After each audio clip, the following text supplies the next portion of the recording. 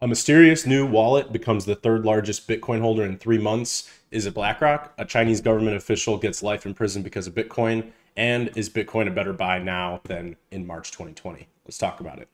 All right, guys, welcome back to Crypto Daily. So Bitcoin still down from last week. We're at 26,000, about 26,200.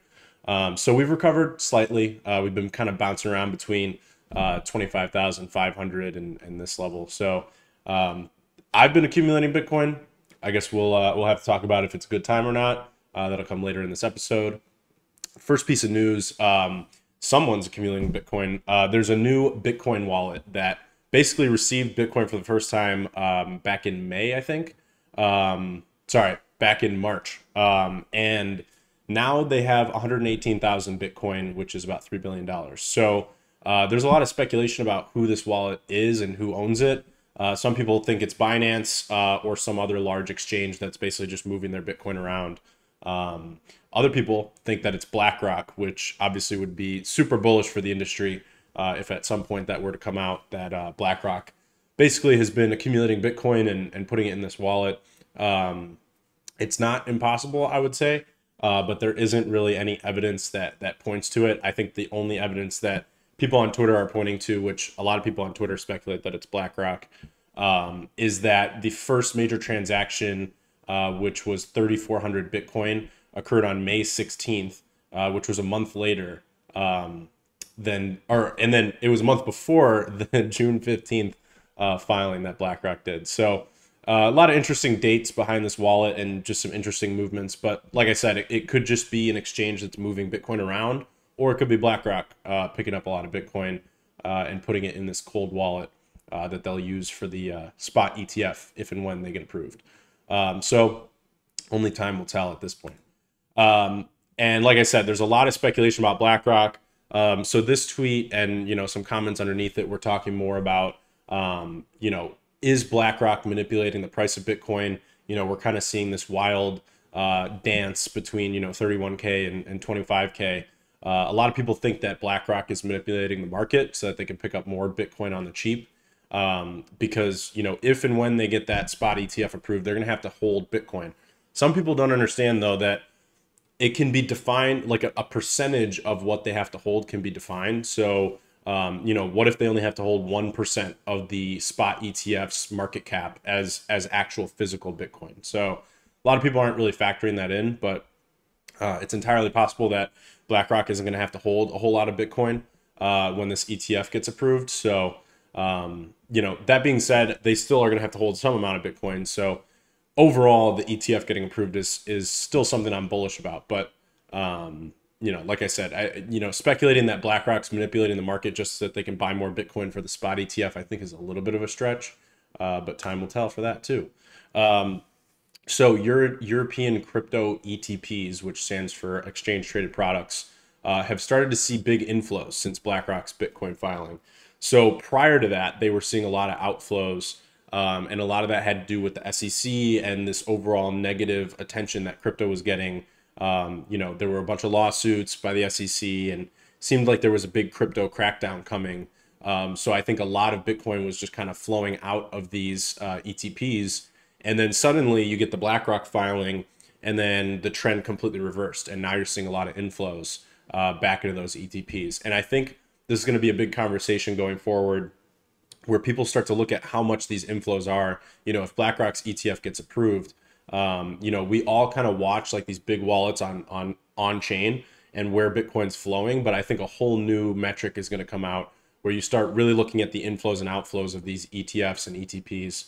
I'm kind of keeping an eye on some of these other products, because there's plenty of Bitcoin products that aren't in the US that are already live, and some of them are thriving. So BlackRock's ETF potentially getting approved, I think, has been really bullish for these other ETPs. But overall, I think once BlackRock's get approved, I could actually see some outflows from these. But people tending to prefer the U.S. markets over some of these other ones. So on similar lines, we've seen the Bitcoin hash rate and mining difficulty reach new all-time highs. So if you don't know, when the mining difficulty reaches a new all-time high, it's basically a signal. It doesn't really tell you anything exact, but it's basically a signal that miners aren't leaving, and competition is still high, which means that it's profitable to mine Bitcoin, even at the current price. So you can see back here in May in 2021, you saw this huge crash in the mining difficulty. So what that basically meant was like a lot of competition left the Bitcoin mining space, which could coincide with the price going down and just overall profitability. So the fact that it's reaching a new all-time high, despite the current price of Bitcoin, I think is generally a bullish thing. And again, like, it doesn't tell you anything exact about the price, but it does tell you that it's still profitable to mine Bitcoin, and that new miners are still coming online and competing. So speaking of mining, a Chinese official was sentenced to life in prison for Bitcoin mining. So he basically bribed a bunch of government officials, and he was hiding the electricity consumption of this Bitcoin mining operation. And obviously China has a huge ban across the board on Bitcoin and crypto. So this guy was basically running this huge mining operation, and it was $329 million Bitcoin mining enterprise. And it was consuming 10% of the city. It's called Fuzhou. It was consuming 10% of the city's electricity for this Bitcoin mining operation. And he was basically bribing officials to hide that consumption and say that it was being used for something else. So kind of an interesting story. We've seen kind of this two-sided game in China between banning and unbanning Bitcoin and crypto. Bitcoin's daily RSI is the most oversold it's been since March 2020, which is, the COVID crash. Does this really tell us anything? What it tells us is that basically, there's a lot of different indicators, including like the 200-day moving averages, that are saying that Bitcoin is super oversold, super low relative to other metrics. And typically in history, and history does not always repeat itself, if you were to buy on some of these metrics and wait, 2, 3, 4, 5 years, you do pretty well for yourself in Bitcoin. So, definitely not in history is never a guarantee of the future, but it can be an indication. So like I said, I've been accumulating Bitcoin down here. I wasn't really buying a ton at 30K. I was buying a little, I'm a huge believer in dollar cost averaging. So I was still buying, but down here, I've increased my dollar cost averaging, and every day I've been picking up a little bit more. So, I tend to be a buyer on more of these like long-term macro trends, not looking at like daily trends, but these long-term macro trends I do tend to like. So Dave Portnoy recently retook over Barstool, and it became famous that he took it over for $0 after selling it for 500 million. He just said that they will definitely add Bitcoin to their balance sheet. So, there's a lot of funny memes about Dave Portnoy. He bought Bitcoin a few years ago and then sold it at a loss, and people were talking about how he has paper hands. So his whole game is to do things that puts him in front of the mass media. So obviously saying something like this is more for the attention than for anything else, but would be cool to see them add Bitcoin to their balance sheet. And, to close this out, I like to talk, especially in this time where we're kind of like in this limbo phase before the bull market like really hits. And, maybe the bull market's a few months away, maybe it's a few years away, we don't really know. But I love to set out a plan, before that hits. So, Bitcoin went to 31K, people kind of lost their shit. People start to kind of FOMO in.